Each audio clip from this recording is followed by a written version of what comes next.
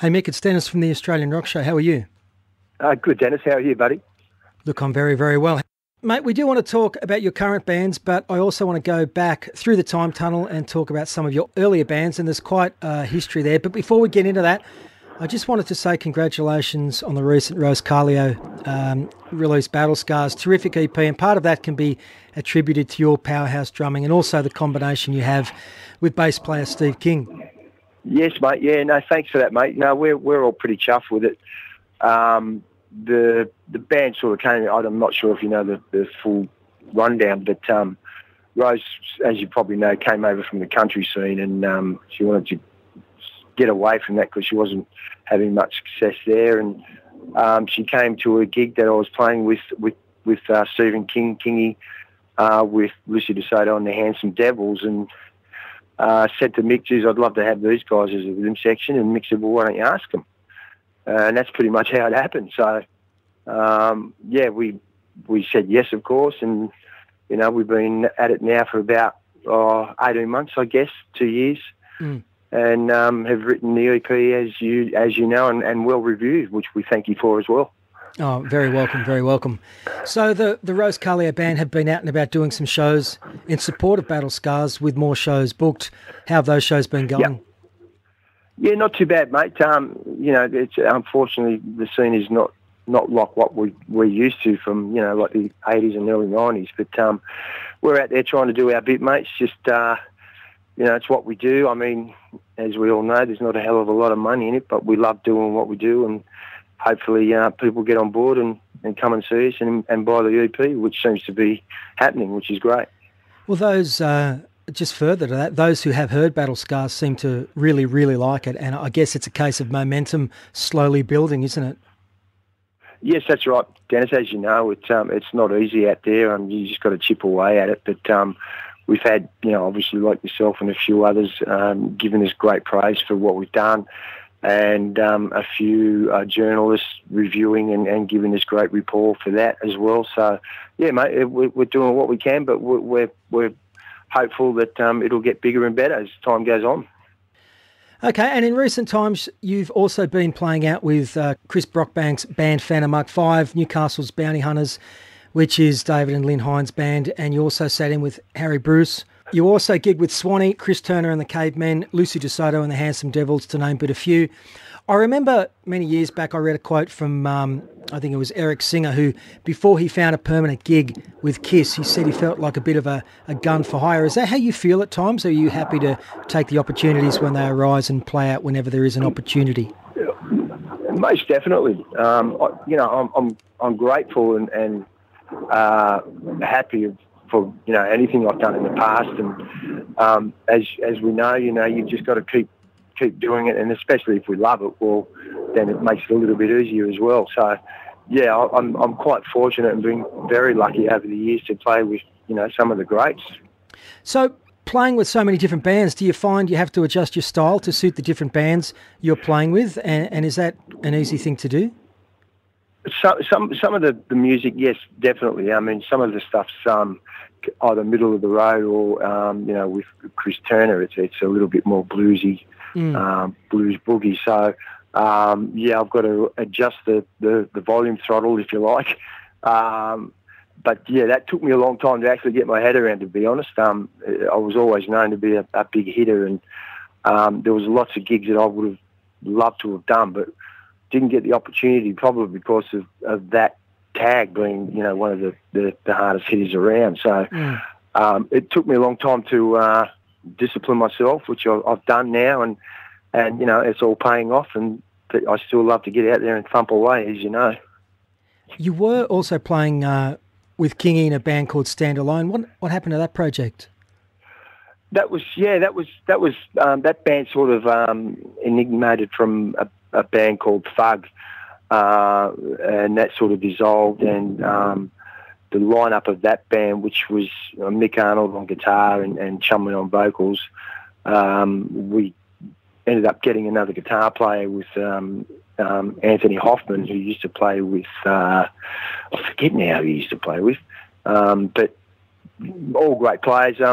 It was just a loud and obnoxious pub rock band. It it sort of had its own sort of postcode, if you like, and it wasn't intentional. It just happened that way from the first rehearsal. Unfortunately, we're all doing different things, and it just sort of dissolved because things were getting a little bit too hard, and family commitments, blah blah blah blah. Sure. It pretty much put an end to that band, which was a shame. So, but we move on as we do. Okay, so I want to go back a bit, if I may, and look at your formative years. How old were you when you started playing drums, and was it always the drums for you? Pretty much, mate. Yeah. I started fairly late in life, as far as like players concerned. But I think I started when I was about 14, 15, and it happened so that the next door neighbour was a drummer, and they used to have rehearsals in the house, and I used to go and listen. And I was lucky enough that he gave me his first drum kit, and that sort of sent me off. And obviously my parents had a big input in saying, well, if you're going to do this, you're going to do it properly. So I had, formal lessons, and that was it pretty much. I was hooked. A lot of drummers, particularly those guys in the 60s and early 70s, were influenced by jazz and big band drummers like Gene Krupa. I'm assuming all your influences were rock drummers, Phil Rudd and that kind of thing. Well, you just hit Gene Krupa on the head, mate. That was one of the first books that I was given when I was having formal lessons, and obviously, it crossed over to, when I was growing up, I'd listen to Zeppelin, of course, Bonham, Ian Pace, Deep Purple, anything that sounded great, and anything that was a bit of a challenge, I just hooked onto it. Over the years, as you grow as a player, I even got into some of the sort of MOR type stuff with Toto and things like that. So that obviously set me in good stead. I want you to fill in a couple of gaps for me, please. So you rose to prominence with Judge Mercy 1991 from memory. Were you in any other bands before that? That's correct, mate. Before that, I was playing with Swanee. I pretty much, and I still do play with John Swanee. Obviously, it's not as much these days. It's very sporadic. But I started playing with John in about 87, and the same with Chris Turner. Not long after that, I played with Alex Smith. Alex and Moving Pictures had parted ways, and he started a solo career, and I was fortunate enough to be a part of that as well. So, and that sort of set me in good stead from there, really. I understand that, I think it was Tim Poles who recorded the early Judge Mercy demos. Was he ever in the frame? That's correct. Yeah. For the gig, or rather? No, not at all. The funny thing there was, I was working at Billy Hyde's in Leichhardt, which was the renowned drum store, and Tim had come in, and Tim said to me, he said, Nick, he said, I've got this gig that you should audition for. He said, the auditions are now. He said, I would get onto it straight away. He said, but it's perfect for you. Obviously, he filled in all the blanks for me, and I then went and auditioned, and after I think they went through about 25 drummers, I got the gig. Let's talk about Judge Mercy a little bit. So Judge Mercy seemed to have all the ingredients for success: strong original and catchy tunes, great musicianship, media support, and right from the get-go, the band was incredibly hard-working, always playing live and earning its stripes as a powerhouse live band. And from my memory, pretty much the house band at Springfields. You must have a lot of great memories from that period of your life. Yeah, sure do, mate. I mean, it was something we all were very proud of, and we prided ourselves on being the best we could. As you say, we had a lot of support within the industry. We did lots of work. I think from memory, in 1 year, I think we did close to like 320 shows, which was, no mean feat in those days. No. But, but Springies was a great home and a base for us. In fact, it was the only gig where we actually sort of made money, because it was like a door deal type thing, and we'd do 2 nights there. Anything else was just, money in the bank and putting it away towards the future of the band. Unfortunately, the band's demise came through management at the time, and without going into it, we could no longer perform as Judge Mercy. So the entity of Judge Mercy was defunct, and we tossed around the idea of restarting and coming up with another name, but we just thought it was all too hard. So unfortunately, that was the demise of the band. Okay, and I think on show number 40, I had Andy Seashore on the show, and he mentioned that most of the songs on that Judge Mercy album were songs he had penned for a Rose Tattoo album, post beats from a single drum that never eventuated. And there's a lot of great tunes on the Protocol So Holy album that still stand up. Songs like Open Season and Bury Me Down. What are your memories, mate, of that 6-week period recording that album? As I say, like when I first got a copy of the songs for the actual auditions, I was blown away with just the songmanship and the actual production. I thought, geez, this really is good. And obviously, as time went on, I knew of Andy's, whereabouts and what he'd done. He also played with Swanee for a while prior to me, and then he did the Rose Tattoo thing. He actually co-wrote, I think there was a song, there is a song called, I forget now. I can't think what it is, but it was actually penned, as you say, for Rose Tattoo. Angry wrote the lyrics, but it didn't make it, so we ended up changing it a little bit and making it our own. It was actually going to be the first single, but it was deemed not to be really indicative of what the band was doing at the time, so it got on the album, but it never made it as a single. That's interesting. Now, Give the Young Tomorrow, so that's the name of the song, Give the Young Tomorrow. Well, I think a lot of the Judge Mercy songs have a feel, a groove and a swing that separated the band from a lot of their peers, but the band seemed to be pushed as a metal band.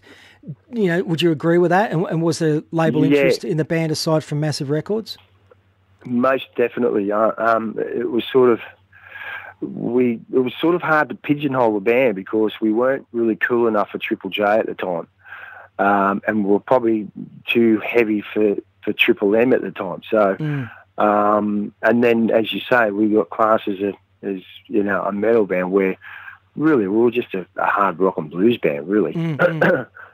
But everyone likes to put labels on things, and why I don't know. But anyway, that's the way it is. October 1991, the band opened up for AC/DC in Brisbane and Sydney. What are your memories of that tour, mate?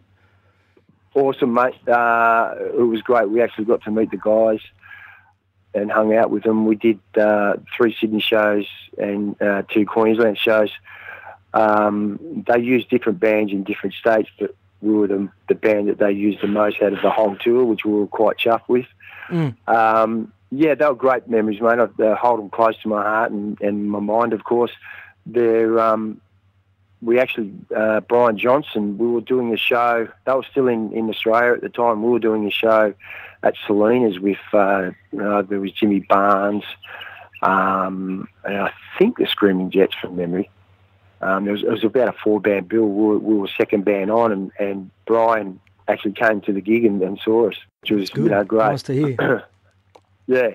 Well, I recall seeing the band many times, including that show at DY Hotel around May of 91, which was recorded and then released as the live EP. But I also remember the band playing a pretty phenomenal set at the Horden supporting Iron Maiden in 1992. Again, what are your memories of supporting Maiden? I think that was on the Fear of the Dark tour. That's right, yeah, it was. We did Sydney and Melbourne. That were the only 2 shows they did in Australia at the time. They were great. I mean, obviously Iron Maiden fans are very staunch, and we actually were received quite well, especially in Melbourne, which we hadn't had a lot of luck in Melbourne prior to that. But that seemed to sort of open the doors for us in Melbourne after that show. So, we owe a lot for that. But, they were great shows and great fun. It's always great to play those sort of, gigs where, there's a lot of people, big production, and, a lot of fun. Did, I think from memory, the band also supported Ian Gillan and Megadeth, did they not? Megadeth, we were going to, but that got cancelled for whatever reason. We did a pub tour with Ian Gillan and his band, which was awesome. We spent a lot of time together on the road and many drunken nights together and a lot of fun. So, post Judge Mercy, you move on to working with Pete Wells, and one gig with him, which stands out in my memory, and that was in 1995, I think, upstairs at the Lansdowne Hotel on Broadway, and you were playing with Pete Wells and Andy in a band called Romeo Dog. Did you tour Europe with Romeo Dog? We toured, me and Andy toured with Pete and Lucy in Europe, and Andy, that was part of Romeo Dog from New York, he came over and we recorded the Romeo Dog there, and we did a film clip, and we did one show together in Frankfurt, actually, which was great. But that's as far as it went, as far as the Romeo Dog thing. But, you know, people still ask for it. Just recently, I did a show in Perth, was with Rose, actually, in a thing called Raise the Flag for the Bon Scott Memorial, and there were a lot of German folks there, and I signed a few copies of the Romeo Dog thing, which was quite pleasing. So that was great. It's a really good album. Yeah. I mean, we just knocked that up pretty much. We had 2 days off. I think it was over a weekend, a Sunday and a Monday, and we found this studio, or we were told to try this studio, which we did, and yeah, as I say, we did it in 2 days, so we were pretty chuffed for that. Okay, so sometime moving on, in 2005, you replaced Paul DeMarco and the Tats and did a bunch of shows here and also in Europe, including an outdoor show in Germany, I think, to about 150,000 people. Great memories of that tour. Yeah, that was massive. Yeah, mate, that was a great tour. It was hard work. We did like a 3-week run around Australia, and then we headed over for, I think it was like 25 shows in 30 days. And it was stinking hot over there. We did that show, that 140,000, I think it was a band called Boz Uncles, and they were quite a they were left wing sort of band, and very just self-promotion. They didn't go on MTV or anything like that. They were very self-promoted, and that was their final show, and it ran over 2 days, and bands like Motorhead and a few others played there as well. So, yeah, we did that show. It was just amazing. We've never done anything like that before or since, actually.